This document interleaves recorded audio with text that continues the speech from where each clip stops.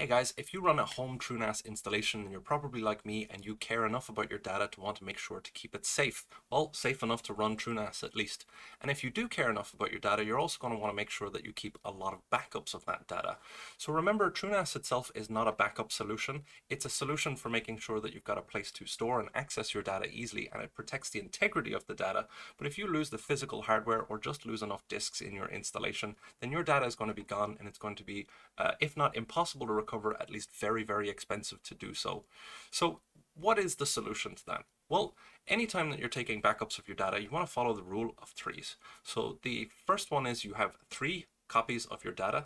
2 of those copies can be in a local online installation. So if you lose one machine, you've got another machine in the same location that's storing that data.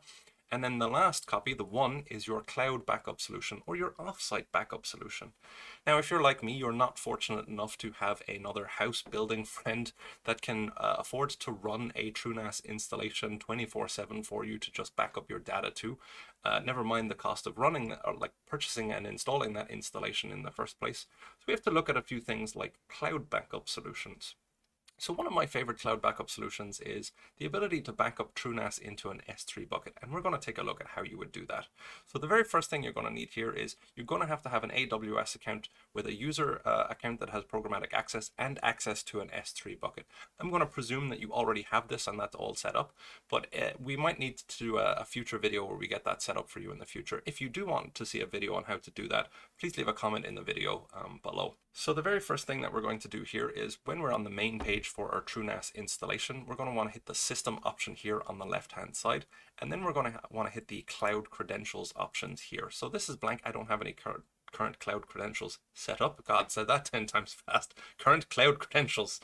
So we're going to want to hit the blue add button here on the top right hand side. So the default here is Amazon S3. There is a couple of other options here: Dropbox, Google Drive, updating to Backblaze, etc., etc. But we're going to use Amazon S3 here.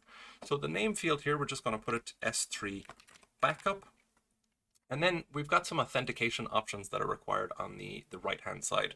So as I said before, we're going to assume that you've already got an access key and a secret key that you've prepared for this in your S3 or in your AWS account for your S3 buckets. And I'm just going to post in the one that I've got here as well. Don't worry too much about the fact that you can see that. By the time this video is posted, those credentials will have been nuked. So don't worry about that, guys.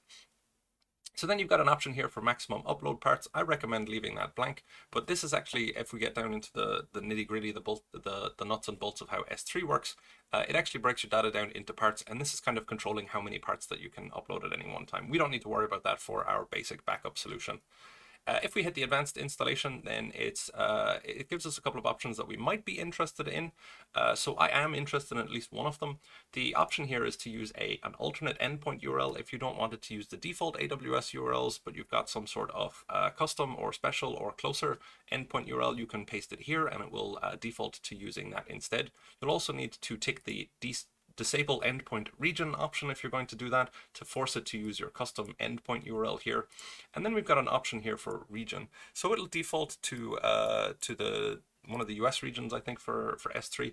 But I'm in Ireland, and I know that my AWS bucket is in the Dublin hosted region, which is EU West 1. So I'm just going to post in EU West 1 here, and then it'll automatically try to connect to that region instead of trying to connect to one of the US regions.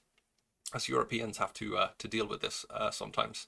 So then you've got the option here to use signature version 2. You can ignore that option. That's a legacy support option, and if you're setting this back up for the first time, you absolutely won't need to use that. So then we'll be able to hit the option to verify the credential, and we get a nice pop-up here that the credential is valid. It's able to connect to my S3 bucket, and it's able to it will in theory be able to upload data to it. I'm just going to hit the submit button there, and then Chrome's going to ask me if I want to keep the password. I don't. And now that we've set up our cloud credentials, we're going to want to actually set up the sync task. The credentials are there to connect to the cloud infrastructure, but we need to set up a sync task to also send information to the cloud backup solution. So here on the left-hand side, we're just going to hit the tasks option, and then we're going to get the option for cloud sync tasks. So we don't have any cloud sync tasks set up now at the moment, so we can just hit the add button on the top right-hand side. And then, as always, the very first option we get asked for is the description. So we're just going to put in S3 backup as our description so that we know what this cloud sync is supposed to do. It's going to back up to the S3 bucket. So then we get an option for choosing the source and the destination infrastructure.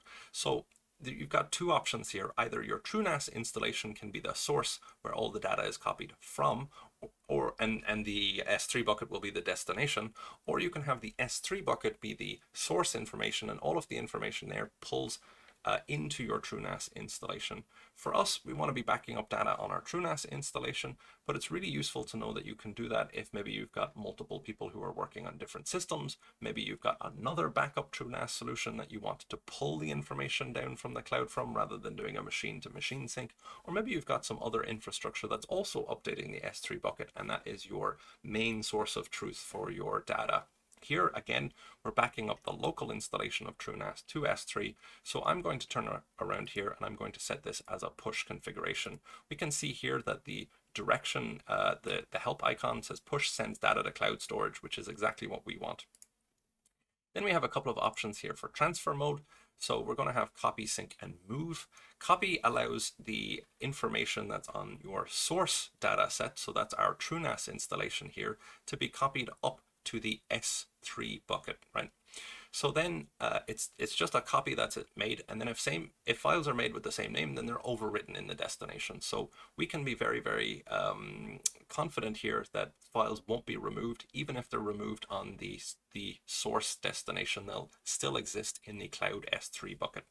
So that's a useful mode as well, but we've got two other options. We've got our sync option, which means that files on the destination are also changed to match the ones on the source. So instead of a copy where the S3 bucket just copies all of the information we have and stores it, but doesn't really do any deletes unless you've got a file with the same name, the sync option will also sync deletions. So if a file doesn't exist on the source system, so that's the TrueNAS system, it will also remove it from the cloud S3 storage. That's useful if you're always deleting an awful lot of data and you want to be conscious for your storage, but for a backup solution, I really don't recommend it, because one of the reasons that you would have backups is in case you accidentally delete absolutely everything on your installation, or even just a couple of files that you didn't mean to delete and you don't have anywhere else. That's the point of a backup. We also have another option, which is our move option. So files are copied from the source to the destination, but then they're deleted on the source installation. So maybe you would have you would use this as the TrueNAS installation as a temporary storage. You would put something there, you'd expect them to be synced to the cloud, and then it would free up the storage on the TrueNAS installation. Again, personally, that's not something that I would recommend doing, because in this version, we're going to use TrueNAS as the main source of truth, and the S3 bucket is going to be the cloud solution. But that's an option that that's useful there as well. So we're going to go ahead and choose the copy option. That's my preferred option. And then you get the option to choose what directory you'll be copying from. So I went ahead and I created an S3 upload option here.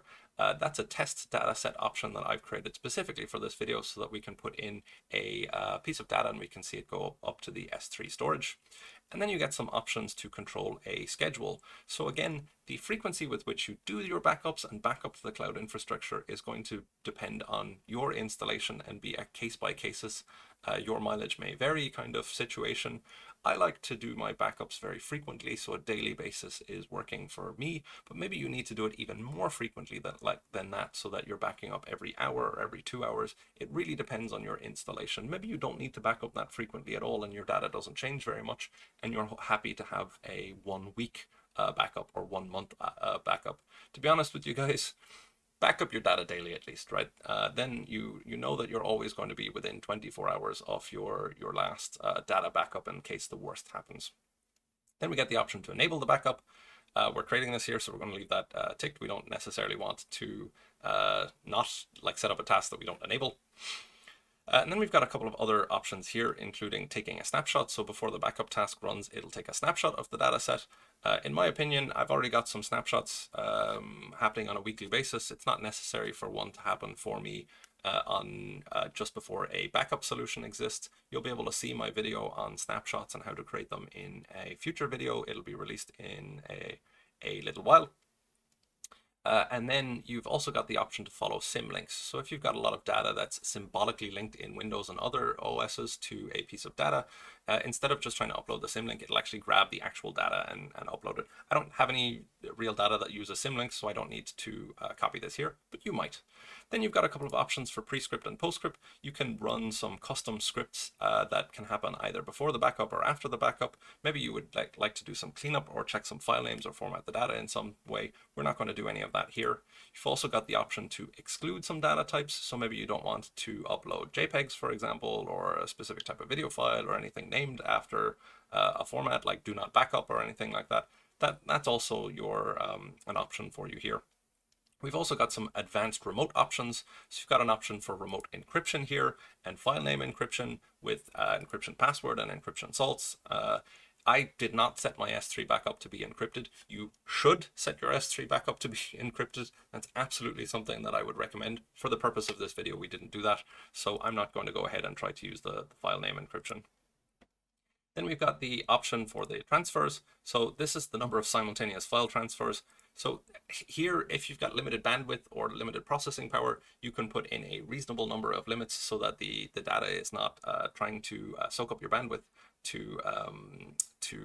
with too many simultaneous connections, or soaking up all of your CPU usage, and you're trying to throttle it so that it's at a reasonable percentage.